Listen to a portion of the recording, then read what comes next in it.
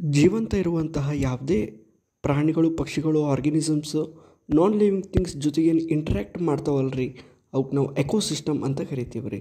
Examples, ಇವಾಗ ಪ್ರಾಣಿಗಳು, ಪಕ್ಷಿಗಳು, ಮನುಷ್ಯರು, ನಾವು ನಾನ್ ಲಿವಿಂಗ್ ಥಿಂಗ್ಸ್ ಮೇಲೆ depend ಆಗಿವ್ರಿ. Example air, water. So ಇದಕ್ಕೆ ನಾವು ಎಕೋಸಿಸ್ಟಮ್ ಅಂತ ಕರಿತೀವಿ ರೀ. ಎಕ್ಸಾಂಪಲ್ಸ್ ಪಾಂಡ್, ಫಾರೆಸ್ಟಲ್ಲಿ ನೋಡ್ಬೋದು ನೀವು ಬೇರೆ ಬೇರೆ ತರಹದ ಪ್ರಾಣಿಗಳು, ಪಕ್ಷಿಗಳು, ಕೀಟಗಳು ಇವೆಲ್ಲ ಏನು ಮಾಡ್ತಾವ್ರಿ, ನೀರು, ಸಾಯಿಲ್ ಮತ್ತು ನಾನ್ ಲಿವಿಂಗ್ ಥಿಂಗ್ಸ್ಗಳ ಮೇಲೆ ಡಿಪೆಂಡ್ ಆಗಿರ್ತಾವೆ ರೀ, ಅವಲಂಬನೆ ಆಗಿರ್ತಾವೆ ರೀ. ಇದಕ್ಕೆ ನಾವು ಎಕೋಸಿಸ್ಟಮ್ ಅಂತ ಕರಿತೀವಿ ರೀ. ಎಕೋಸಿಸ್ಟಮಲ್ಲಿ 2 ಟೈಪ್ಸ್ ರೀ. ಒಂದು ನ್ಯಾಚುರಲ್ ಎಕೋಸಿಸ್ಟಮು, ಇನ್ನೊಂದು artificial ಎಕೋಸಿಸ್ಟಮು. Natural ecosystem, the ecosystem which exist in nature on its own. ನೇಚರಲ್ಲಿ ಅದು ಇರುತ್ತೆ ರೀ, ಅದಕ್ಕೆ ನ್ಯಾಚುರಲ್ ಎಕೋಸಿಸ್ಟಮ್ ಅಂತ ಕರಿತೀವಿ. ಫಾರೆಸ್ಟ್, ಕಾಡು, ಸಮುದ್ರ ಆಗಿರ್ಬೋದು, ಇವೆಲ್ಲ ಏನು ರೀ ನ್ಯಾಚುರಲ್ ಎಕೋಸಿಸ್ಟಮ್. ಆರ್ಟಿಫಿಷಿಯಲ್ ಎಕೋಸಿಸ್ಟಮ್ ಅಂದರೆ ಮ್ಯಾನ್ ಮೇಡ್. ಎಕ್ಸಾಂಪಲ್ಲು ಇವಾಗ ಅಕ್ವೇರಿಯಮ್ಮು, ಗಾರ್ಡನ್ನು, ಹೊಲಗಳು ರೀ, ಕ್ರಾಫೀಲ್ಡ್, ಇವಕ್ಕೆಲ್ಲ ನಾವು ಆರ್ಟಿಫಿಷಿಯಲ್ ಎಕೋಸಿಸ್ಟಮ್ ಅಂತ ಕರಿತೀವಿ ರೀ. ಈ ಎಕೋಸಿಸ್ಟಮಲ್ಲಿ 2 ಕಾಂಪೊನೆಂಟ್ಸ್ ನೋಡ್ತೀವಿ ರೀ. ಒಂದು ಅಬಯೋಟಿಕ್, ಇನ್ನೊಂದು ಬಯೋಟಿಕ್. ಅಬಯೋಟಿಕ್ ಅಂತಂದರೆ ನಾನ್ ಲಿವಿಂಗು, ಬಯೋಟಿಕ್ ಅಂತಂತಂದರೆ ಲಿವಿಂಗು. ಈ ಬಯೋಟಿಕ್ಕಲ್ಲಿ, ಲಿವಿಂಗಲ್ಲಿ ಮತ್ತೆ 3 ಟೈಪ್ಸ್ ರೀ. ಯಾವ್ಯಾವ? Producers, consumers, decomposers. ಯಾವ ಆಹಾರ ತನ್ನಷ್ಟಕ್ಕೆ ತಾನೇ ತಯಾರು ಮಾಡ್ಕೊತಾವಲ್ರಿ, ಅವಕ್ಕೆ ನಾವು ಪ್ರೊಡ್ಯೂಸರ್ಸ್ ಅಂತ ಕರಿತೀವಿ ರೀ. All green plants are called as producers. ಈ ಪ್ರೊಡ್ಯೂಸರ್ಸನ್ನು ಯಾರು ತಿಂತಾರೋ, ಯಾರು ಫೀಡ್ ಮಾಡ್ತಾರೋ ಅವಕ್ಕೆ ನಾವು ಕನ್ಸ್ಯೂಮರ್ಸ್ ಅಂತ ಕರಿತೀವಿ ರೀ. ಮತ್ತು ಇನ್ನೊಂದು 3rd ಟೈಪ್ ಬರುತ್ತೆ ರೀ, ಡಿಕಂಪೋಸರ್ಸ್. ಇವು ಕೊಳಿಸ್ತಾವ್ರಿ, ಇವು ಆಹಾರವನ್ನು ಕೊಳಿಸ್ತಾವ್ರಿ ಅಥವಾ ಪ್ರಾಣಿಗಳನ್ನು ಕೊಳಿಸ್ತಾವ್ರಿ, ಇವಕ್ಕೆ ಡಿಕಂಪೋಸರ್ಸ್ ಅಂತ ಕರಿತೀವಿ ರೀ. Examples bacteria, fungi. ಕನ್ಸ್ಯೂಮರ್ಸಲ್ಲಿ ಮತ್ತೆ 4 ಟೈಪ್ಸ್ ರೀ. Herbivores, carnivores, ಓಮ್ನಿವೋರ್ಸ್, parasites. ಯಾವ ಆರ್ಗ್ಯಾನಿಸಮ್ ಬರೀ ಗಿಡಗಳನ್ನು ತಿಂತದ ಅಥವಾ ಹುಲ್ಲನ್ನು ತಿಂತದ ಅದಕ್ಕೆ ಹರ್ಬಿವೋರ್ಸ್ ಅಂತ ಕರಿತೀವಿ ರೀ. ಯಾವ ಆರ್ಗ್ಯಾನಿಸಮ್ ಬರೀ ಮಾಂಸವನ್ನು ತಿಂತದ ಅದಕ್ಕೆ ಕಾರ್ನಿವೋರ್ಸ್ ಅಂತ ಕರಿತೀವಿ ರೀ. ಕೆಲವು ಆರ್ಗ್ಯಾನಿಸಮ್ಸು ಪ್ರಾಣಿಗಳ ಮಾಂಸವನ್ನು ತಿಂತದೆ ರೀ ಮತ್ತು ಗಿಡಗಂಟೆಗಳನ್ನು ತಿಂತದೆ ರೀ, ಎಳೆ ಬಳ್ಳಿಗಳನ್ನು ತಿಂತದೆ ರೀ, ಅವಕ್ಕೆ ಓಮ್ನಿವೋರ್ಸ್ ಅಂತ ಕರಿತೀವಿ ರೀ. ಇನ್ನೊಂದು ಪ್ಯಾರಾಸೈಟ್ ಅಂತ ಬರುತ್ತೆ ರೀ. ಇದು ಬೇರೆ ಆರ್ಗ್ಯಾನಿಸಮ್ ಮೇಲ್ಗಡೆ ಅಥವಾ ಒಳಗಡೆ ಹೋಗಿ ಆಹಾರವನ್ನು ತೊಗೊಳ್ತದೆ ರೀ, ಅಥವಾ ಆ ಆರ್ಗ್ಯಾನಿಸಮನ್ನು ಸಾಯಿಸಲ್ರಿ, ಕಿಲ್ ಮಾಡಲ್ರಿ, ಅದಕ್ಕೆ ನಾವು ಪ್ಯಾರಾಸೈಟ್ ಅಂತ ಕರಿತೀವಿ ರೀ. ಎಕ್ಸಾಂಪಲ್ಲು ಇವಾಗ ನೋಡ್ಬೋದು ಜಿಗಣೆ ಮತ್ತು ಹೇನು ಮತ್ತು ಜಂತು, ಹೊಟ್ಟೆಯಲ್ಲಾಗುವಂಥ ಜಂತು, ಇವಕ್ಕೆ ಪ್ಯಾರಾಸೈಟ್ಸ್ ಅಂತ ಕರಿತೀವಿ. ಎಲ್ಲ ನಾನ್ ಲಿವಿಂಗ್ ಥಿಂಗ್ಸ್ಗಳಿಗೆ ನಾವು ಅಬಯೋಟಿಕ್ ಕಾಂಪೊನೆಂಟ್ಸ್ ಅಂತ ಕರಿತೀವಿ ರೀ. Examples water, land, light, temperature, ಇವಕ್ಕೆಲ್ಲದಕ್ಕೂ abiotic components ಅಂತ ಕರಿತೀವಿ. ಮತ್ತು ಎಲ್ಲ ಜೀವಂತ ಇರುವಂತಹ ಥಿಂಗ್ಸ್ಗಳಿಗೆ, ಆರ್ಗ್ಯಾನಿಸಮ್ಸ್ಗಳಿಗೆ ನಾವು ಬಯೋಟಿಕ್ ಕಾಂಪೊನೆಂಟ್ಸ್ ಅಂತ ಕರಿತೀವಿ ರೀ. Examples bacteria, fungi, animals, human beings, ಇವೆಲ್ಲ ಬಯೋಟಿಕ್ ಕಾಂಪೊನೆಂಟ್ಸ್ ರೀ. On the basis of nutrition, ಅವು ಯಾವ ಆಹಾರ ತೊಗೋತಾವ್ರಿ ಅದ್ರ ಮೇಲೆ ನಾವು ಬಯೋಟಿಕ್ ಕಾಂಪೊನೆಂಟ್ಸನ್ನು ಮತ್ತೆ ಫರ್ದರ್ ಆಗಿ ಡಿವೈಡ್ ಮಾಡ್ತೀವಿ ರೀ. So first, producers. All green plants and blue-green algae can produce their own food by using the abiotic components such as photosynthesis. Hence, they are called producers.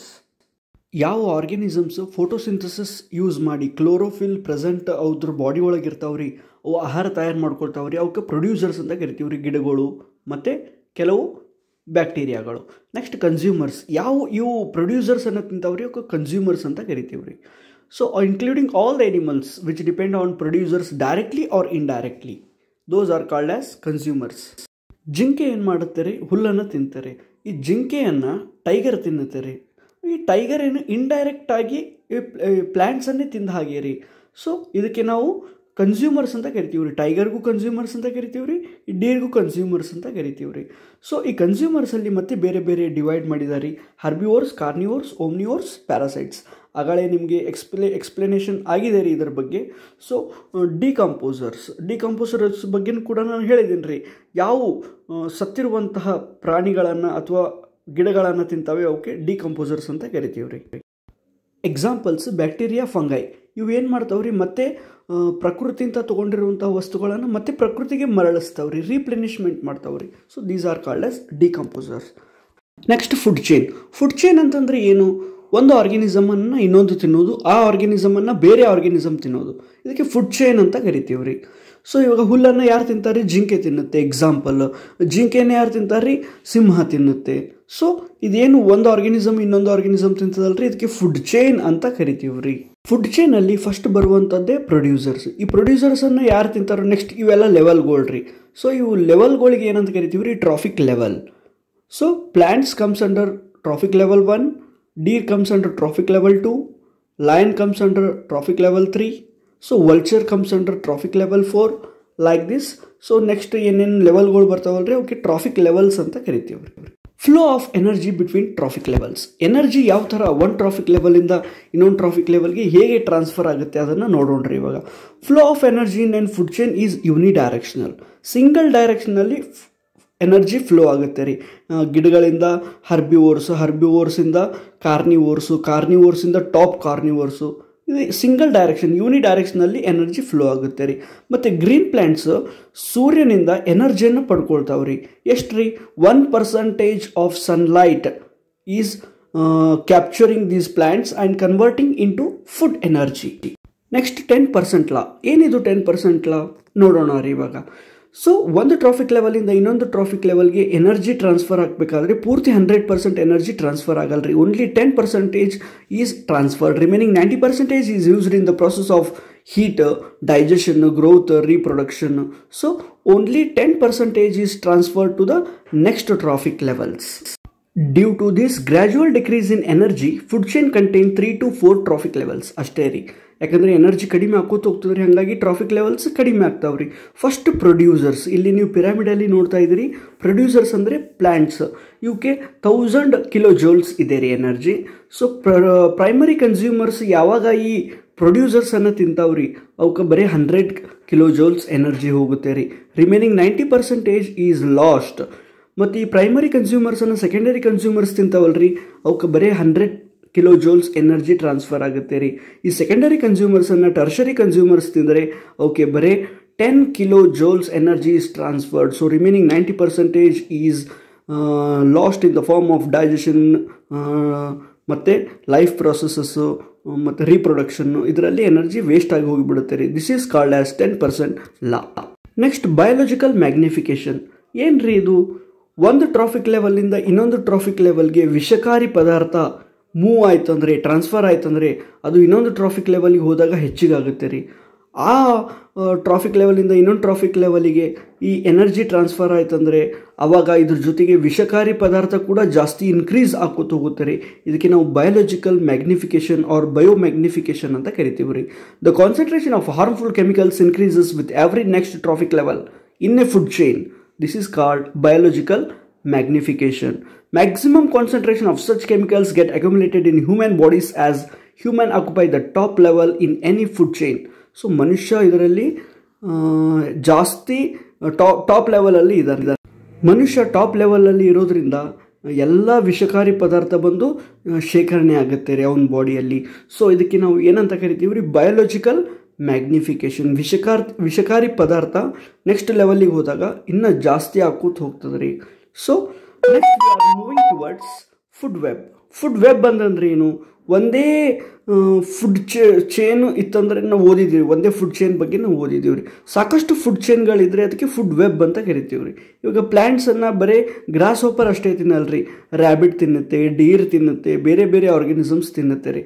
So ಆ ಆರ್ಗ್ಯಾನಿಸಮನ್ನು ಬೇರೆ organism, ಇದೇ ಥರ ನಮ್ಮ ಎಕೋಸಿಸ್ಟಮಲ್ಲಿ food web ಇದೆ.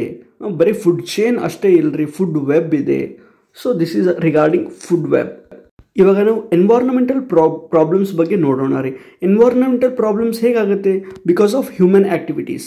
ನಮ್ಮ ಮನುಷ್ಯರಿಂದನೇ ಈ environmental problems ಆಗುತ್ತೆ ರೀ. ಸೊ ಫಸ್ಟಿಗೆ ನೋಡೋಣ ರೀ ಓಝೋನ್ ಲೇಯರ್ ಬಗ್ಗೆ. ಇದೇನು ಓಝೋನ್ ಲೇಯರ್ ಅಂತಂದರೆ ಏನು? 3 atoms of ozone to form ozone gas. It is found in higher level students.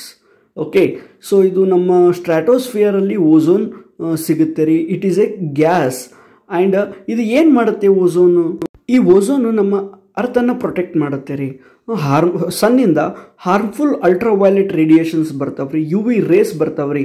So ಇದು ಡೈರೆಕ್ಟ್ ನಮ್ಮ ಮೇಲೆ ಬಿತ್ತಂದರೆ ಸ್ಕಿನ್ ಕ್ಯಾನ್ಸರು, ಕಣ್ಣು ಹೋಗುವಂಥ ಚಾನ್ಸಸ್ ಇರುತ್ತೆ, ಗಿಡಗಳು ಬೆಳೆಯಂಗಿಲ್ರಿ. ಸೊ ಈ ಓಝೋನ್ ನಮ್ಮ ಅರ್ಥನ್ನು ಪ್ರೊಟೆಕ್ಟ್ ಮಾಡ್ತಾ ಇದೆ, ಎಲ್ಲ ಲಿವಿಂಗ್ ಆರ್ಗ್ಯಾನಿಸಮ್ಸನ್ನು ಪ್ರೊಟೆಕ್ಟ್ ಮಾಡ್ತಾ ಇದೆ. ಸೊ ಈ ಓಝೋನ್ ಲೇಯರ್ ಏನು ಓಝೋನ್ ಗ್ಯಾಸ್ ಇದೆ ಅಲ್ರಿ, ಇದು ಡೆಡ್ಲಿ ಪಾಯ್ಸನ್ನು. ಇದು ನಮ್ಮ ಗ್ರೌಂಡ್ ಲೆವೆಲಲ್ಲಿ, ಈ ಲೋವರ್ ಲೆವೆಲಲ್ಲಿ ಸಿಗಲ್ರಿ, ಇದು ಟಾಪ್ ಲೆವೆಲಲ್ಲಿ, ಹೈಯರ್ ಲೆವೆಲಲ್ಲಿ, ಅಟ್ಮಾಸ್ಫಿಯರಲ್ಲಿ ಇದು ಸಿಗುತ್ತೆ ರೀ. Formation of ozone molecule. ಈ ಓಝೋನ್ ಯಾವ ಥರ ಆಗುತ್ತೆ ನೋಡೋಣ್ರಿ. ಇವಾಗ ಯು ವಿ ರೇಡಿಯೇಷನ್ಸ್ ಆಕ್ಸಿಜನ್ ಮೇಲೆ ಬಿದ್ದಾಗ, O2 ಡೈಅಟಮಿಕ್ ಮಾಲಿಕ್ಯೂಲ್ ಮೇಲೆ ಬಿದ್ದಾಗ O+O single free oxygen atoms ಆಗಿಬಿಡ್ತಾವ್ರಿ. ಈ ಸಿಂಗಲ್ ಇರುವಂಥ ಆಕ್ಸಿಜನ್ನು ಡೈಅಟಮಿಕ್ ಮಾಲಿಕ್ಯೂಲ್ ಆಫ್ ಆಕ್ಸಿಜನ್ ಜೊತೆಗೆ ಸೇರಿ ಅವಾಗ O3 ಆಗುತ್ತೆ ರೀ, ಓಝೋನ್ ಆಗುತ್ತೆ ರೀ. ಸೊ ಇದೇ ಥರ ಓಝೋನ್ ಫಾರ್ಮ್ ಆಗುತ್ತೆ ರೀ ಹೈಯರ್ ಲೆವೆಲಲ್ಲಿ. ನೆಕ್ಸ್ಟ್ ನೋಡೋಣ ರೀ, ಡಿಪ್ಲೇಷನ್ ಆಫ್ ಓಝೋನ್ ಲೇಯರ್. ಇದು ಓಝೋನ್ ಗ್ಯಾಸ್ ಏನಿದೆ ಅಲ್ರಿ, ಇದು ಡಿಪ್ಲೇಷನ್ ಆಗ್ತಾ ಇದೆ, ಕಡಿಮೆ ಇದು ಹೋಲ್ಸ್ ಬೀಳ್ತಾ ಇವೆ. ಯಾಕೆ ಬೀಳ್ತಾ ಇವೆ? Because of human activities. 1985 Antarctica ಮೇಲೆ ಅಬ್ಸರ್ವ್ ಮಾಡಿದ್ರಿ, ಈ ಓಝೋನ್ ಗ್ಯಾಸ್ ಬಹಳ ಥಿಕ್ ಆಗಿಬಿಟ್ಟಿದೆ, ಥಿಕ್ ಇತ್ತು ರೀ, ಅದು ಡಿಕ್ರೀಸ್ ಆಗಿಬಿಟ್ಟಿದೆ ರೀ, ತೆಳ್ಳಗಾಗಿದೆ ರೀ. ಸೊ ಓಝೋನ್ ಲೇಯರ್ ಕಡಿಮೆ ಆಗ್ತಾ ಇದೆ. ಯಾಕೆ ಅಂತಂತಂದರೆ CFC ಇದೇ ಕಾರಣ. What is CFC? CFC is A ಕ್ಲೋರೋಫ್ಲೋರೋಕಾರ್ಬನ್ಸ್.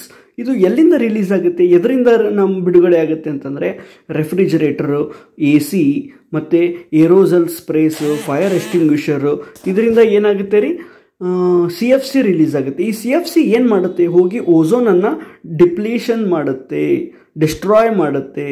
So ಈ United Nations environmental program UNEP ದವ್ರು ಏನು ಮಾಡಿದ್ದಾರೆ, 1986 ಎಲ್ಲ ದೇಶದವರು CFCಯನ್ನು ಸ್ಟಾಪ್ ಮಾಡಬೇಕು, ರೆಫ್ರಿಜರೇಟರಿಂದ CFC ಬರಬಾರ್ದು ಅಂತ ಹೇಳಿ ಕಂಡೀಷನ್ ಮಾಡಿದ್ದಾರೆ.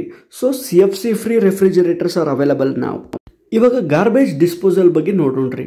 ನಾವು ನಮ್ಮ ಲೈಫ್ ಸ್ಟೈಲ್ ಇನ್ಕ್ರೀಸ್ ಆಗ್ತಾ ಇದೆ, ಇವಾಗ ಫುಲ್ ಇಂಪ್ರೂವ್ಮೆಂಟ್ ಆಗ್ತಾ ಇದೆ.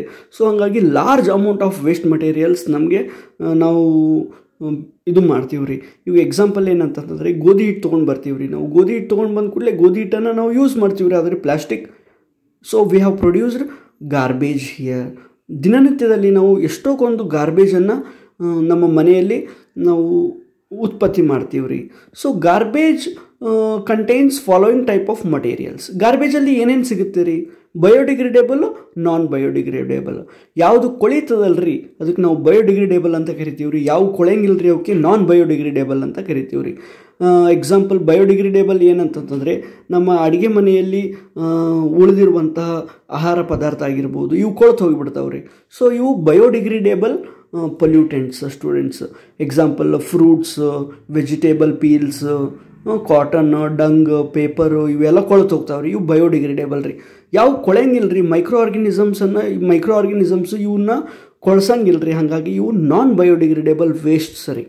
Examples plastic, ಪಾಲಿಥಿನ್ಸ್, metals, synthetic fibres, radio active wastes, pesticides, insecticides, ವಿಡಿಸೈಡ್ಸ್, fungicides, ಇವೆಲ್ಲ ನಾವು ನಾನ್ ಬಯೋಡಿಗ್ರೇಡೇಬಲ್ ವೇಸ್ಟ್ ಅಂತ ಕರಿಬಹುದು ರೀ.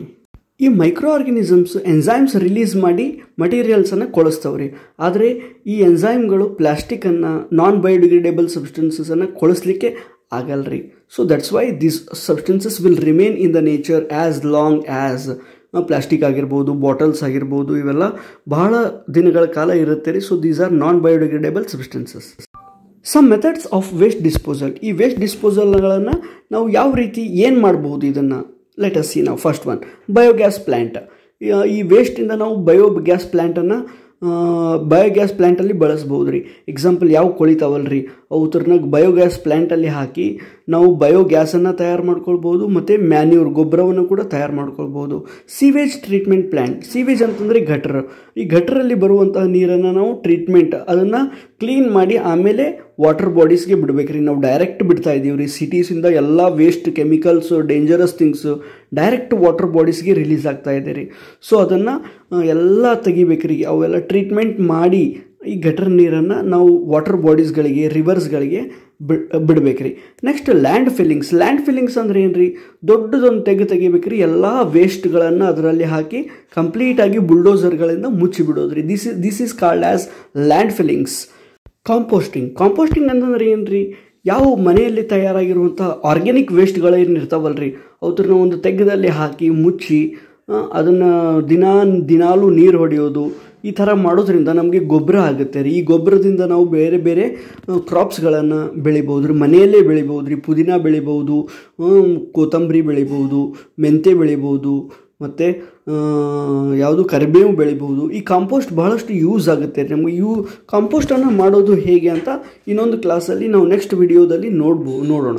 ಇವಾಗ ನೆಕ್ಸ್ಟ್ ರೀಸೈಕ್ಲಿಂಗ್ ಅಂದರೆ ಏನು ರೀ, ಯಾವ ನಾನ್ ಬಯೋಡಿಗ್ರೇಡೇಬಲ್ ಸಬ್ಸ್ಟೆನ್ಸಸ್ ಇರ್ತಾವ್ರಿ, ವೇಸ್ಟ್ ಇರ್ತಾವ್ರಿ, ಅವ್ರನ್ನ ರೀಸೈಕಲ್ ಮಾಡೋದು. So next last one is reuse ಅಂತಂದರೆ ಮತ್ತೆ ಅದನ್ನು ಯೂಸ್ ಮಾಡೋದು. ಎಕ್ಸಾಂಪಲ್, ನ್ಯೂಸ್ ಪೇಪರ್ಗಳನ್ನು ನಾವು ಎನ್ವಿಲೋಪ್ಸ್ ಆಗಿ ಯೂಸ್ ಮಾಡ್ಕೊಳ್ಬೋದು. ನೀರಿನ ಬಾಟಲ್ಗಳನ್ನು ನೀರು ಕುಡಿದ ಮೇಲೆ ಒಕ್ಕಟೋ ಆಗಿಲ್ಲರಿ, ಮತ್ತೆ ಅದನ್ನು ಯೂಸ್ ಮಾಡೋದು, ಇದಕ್ಕೆ ನಾವು ರೀಯೂಸ್ ಅಂತ ಕರಿತೀವಿ ರೀ. So these are the sum of the methods of waste disposal. So by this we have completed the chapter hour environment. ಇಷ್ಟ ಆಗಿದ್ದಲ್ಲಿ ಲೈಕ್ ಮಾಡಿ, ಸಬ್ಸ್ಕ್ರೈಬ್ ಮಾಡಿ. Thank you so much. This is one and only your inspirational teacher Gopal Kulkarni. Thank you.